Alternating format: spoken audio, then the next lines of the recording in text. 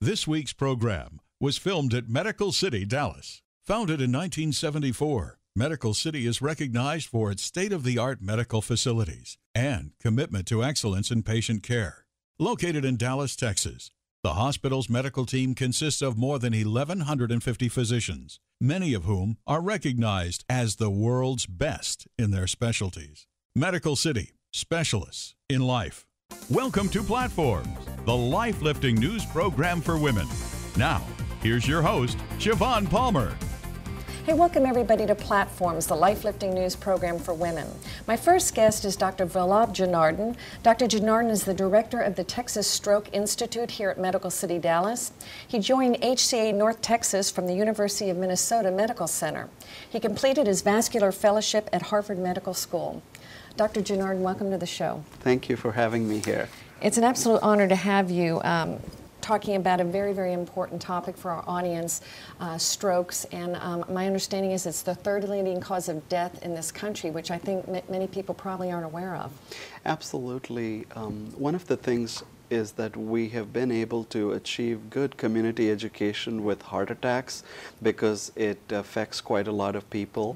And one of the new frontiers in medicine is the treatment for brain attacks. And strokes are nothing but heart attacks of the brain. And so we also call them as brain attacks. And they are the second largest cause of death worldwide. They're also the third largest cause of death in the United States, and they're also the most leading cause of long-term disability in the United States.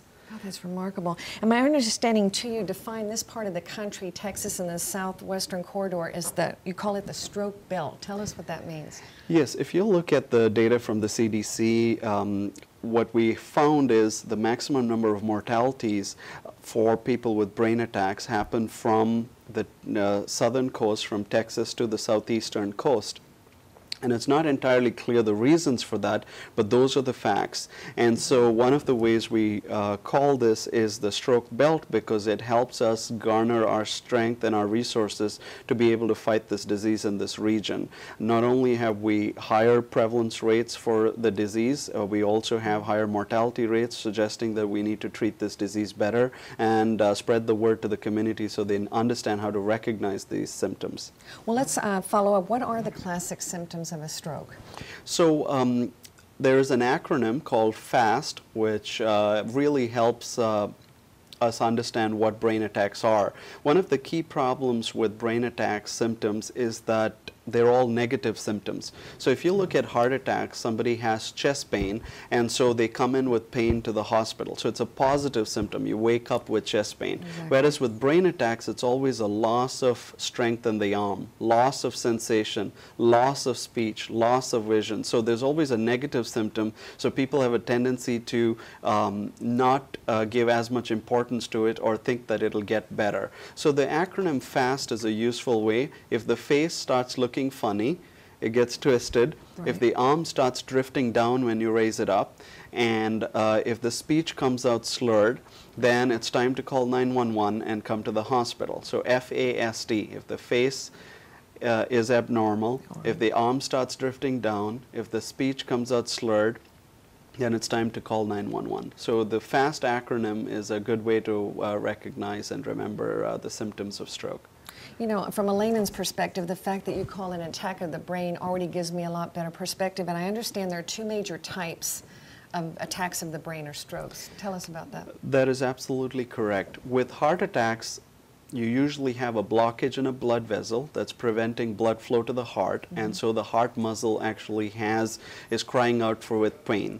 In brain attacks, you have two types of brain attacks. One is a blockage type brain attack, wherein you have either a blockage or a blood clot blocking the blood vessel, thereby starving the brain cells with blood. And the second type is called a bleeding type brain attack, wherein one of the blood vessels going to the brain ruptures or bursts, and therefore the brain cells are now drowning to death. And an example of a bleeding type brain attack is a brain aneurysm. It can also be caused because of high blood pressure and a few other conditions. So you have two broad categories: blockage type brain attacks called ischemic strokes and bleeding type brain attacks called hemorrhagic strokes. Let's talk about, there's some remarkable cutting-edge therapies to treat strokes. Why don't you share with us about that? With the advances in medical device technology and advances in research, a lot of new therapies have come out to be able to actually help people with brain attacks. Mm-hmm. In 1996, the FDA approved the first clot-dissolving drug, TPA, which is like Dranex, where you give it to open up a pipe that's already blocked. But one of the problems with that is it can only be given within 3 hours from symptom onset. And so patients need to be able to diagnose the stroke, identify it, come to a hospital, and get therapy within 3 hours.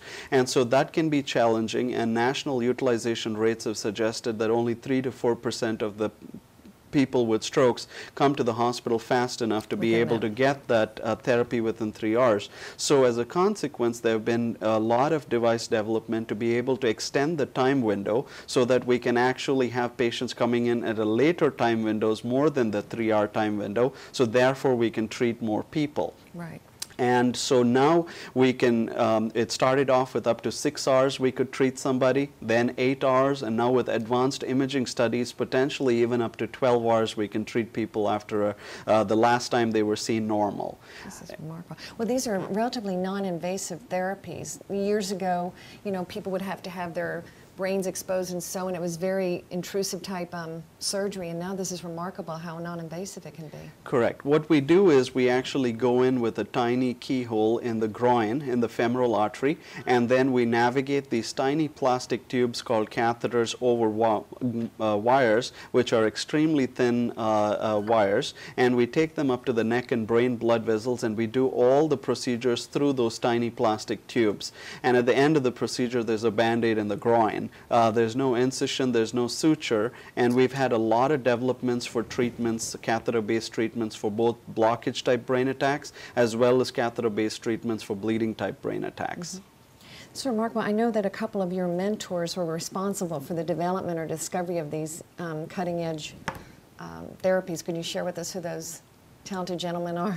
Yes, I trained at Cornell and Columbia in Interventional Neuroradiology, and my mentor, Pierre Gobin, was at UCLA when he was closely involved with the development of the Mercy concentric device, which is like the corkscrew device to pull out the clot. And another very smart gentleman, Arani Bose, is a wonderful friend and colleague who has helped develop the vacuum suction device for brain attacks, which is the Penumbra stroke system. And they both FDA approved for the treatment of brain attacks, which are of the blockage type. Beautiful. Dr. Janardhan, we're going to have to go to break here in just a moment, but when we come back, we want to continue this fascinating conversation about strokes and the wonderful therapies that are available today. Folks, this is Siobhan Palmer with Platforms, the life-lifting news program for women. We'll be back in just a moment. The Texas Stroke Institute is dedicated to compassionate, multidisciplinary, and quality care for patients who suffer stroke and disorders of the head, neck, brain, and spine. Physicians at TSI offer patients cutting-edge treatment options for neurovascular disorders, including minimally invasive catheter-based therapies for adults and children. TSI encourages academic and research excellence, community awareness, and prevention education. The Texas Stroke Institute is a collaborative initiative that includes 11 North Texas HCA hospitals. The goal of TSI is to develop an effective and resource-efficient plan to reduce the morbidity, mortality, and economic burden of stroke in the region by incorporating medical education and participating in research. Texas Stroke Institute physicians practice multidisciplinary medicine to drive best practice in patient care. Their vision is to become the first system in the North Texas region to offer multi-facility comprehensive stroke care. Texas Stroke Institute, Dallas, and Plano. For more information, visit texasstrokeinstitute.com.